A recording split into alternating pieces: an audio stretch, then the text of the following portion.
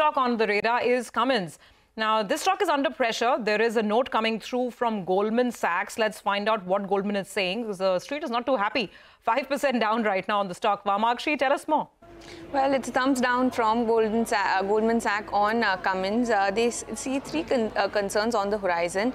The first one being with respect to the transition to the new stricter norms. Now, CBCP4 transition has made diesel gensets nearly 15 to 25% more expensive. Competitors too are introducing more SKUs in the high kVA gensets, and therefore they believe that the incremental market share gains could only come at the cost of profitability. The second concern is around the availability of lower cost alternatives. They say that they expect BESS, that is battery energy storage systems, and other alternatives to reduce overall demand for diesel gensets in medium to long term as the battery cost continues to decline.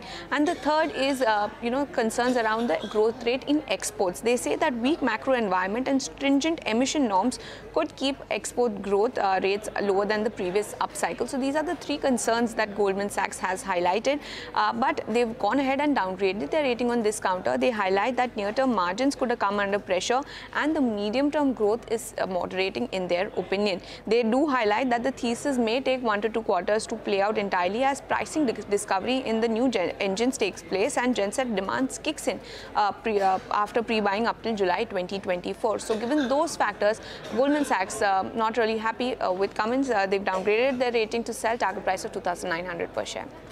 That's a significant downside from current levels. Vamakshi, thanks a lot for that. 5% lower on Cummins India, near the lowest point of the day. By the way, pull up the rupee.